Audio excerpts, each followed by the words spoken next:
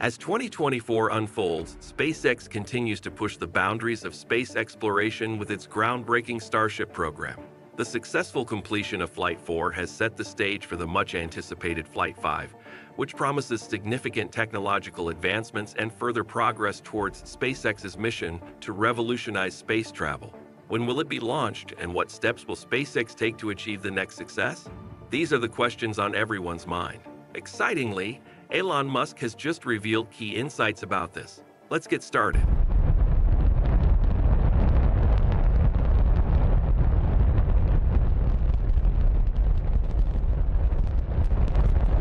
We've already seen two amazing flights this year, and the action is just heating up. The next big launch, Flight 5, is approaching faster than expected. Before the last flight, there were signs that things would move quicker. Now Elon Musk himself says Flight 5 could happen in just about a month. That's much sooner than anyone thought. While we don't have an exact date yet, feel free to share your guesses in the comments. It's going to be an exciting July for space fans. The interval between flights has significantly decreased. It took 7 months between the first two flights, but that dropped to 4 months between flights 2 and 3. After Flight 3, it was less than 3 months before we saw Flight 4. Now SpaceX aims to cut that time in half again, hoping to launch Flight 5 in just about a month.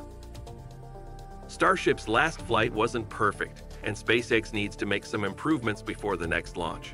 One important area is the heat shield. This giant shield, made of 18,000 special tiles, protects the Starship from scorching temperatures during re-entry, which can reach up to 1430 degrees Celsius, hot enough to melt aluminum, a metal used in many launch vehicles. To address this, SpaceX has several potential approaches. One method might be to increase the heat shield's thickness, enhancing its heat resistance. However, this would significantly increase the mass of Starship, making it less feasible. A more promising approach involves switching to a more advanced heat shield material that could be lighter yet more effective.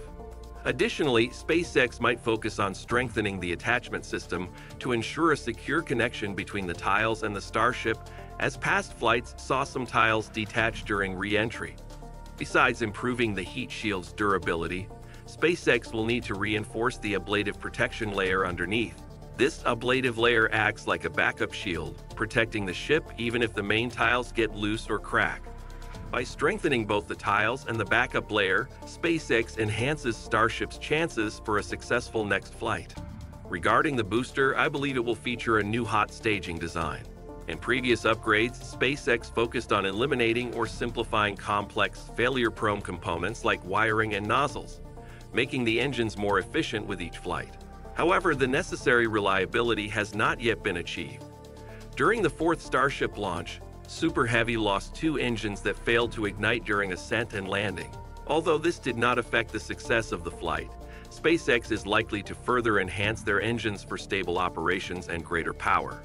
Upgrading engines is an ongoing process that applies to the entire Raptor engine system, from Raptor 1 to Raptor 2, Raptor 3, and beyond.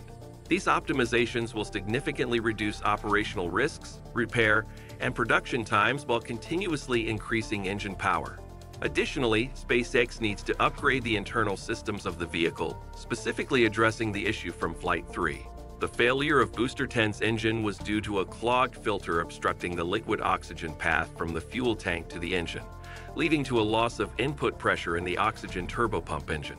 SpaceX upgraded the fuel filter inside the liquid oxygen tank to resolve this issue starting from Booster 11 and subsequent prototypes. Especially after the recent engine failure on Booster 11, they'll continue to closely monitor and strengthen these upgrades. Finally, a change Elon Musk himself has acknowledged is the re-entry profile of the Super Heavy Booster 12.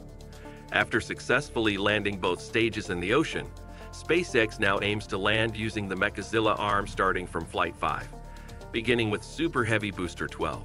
With comprehensive plans to upgrade the engines and hot staging system, along with proven landing capability from recent flights, SpaceX is determined to validate the effectiveness of this new landing method, a feat no other organization has achieved before.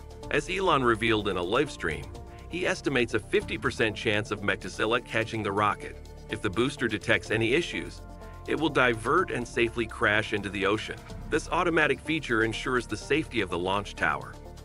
In preparation for Flight 6, SpaceX is also constructing a new launch tower, with completion nearing. Leveraging their experience in building previous towers, SpaceX aims to have 2 operational launch towers for Flight 6. With these preparations, SpaceX is poised for a potentially pivotal landing mission in its history.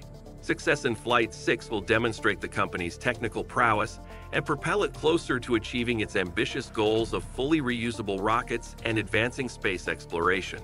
The journey ahead for SpaceX teams is challenging. Through testing, problem-solving, and significant changes, SpaceX has achieved remarkable success over the years. This same approach will continue to guide them as they pave the way for humanity's interplanetary existence.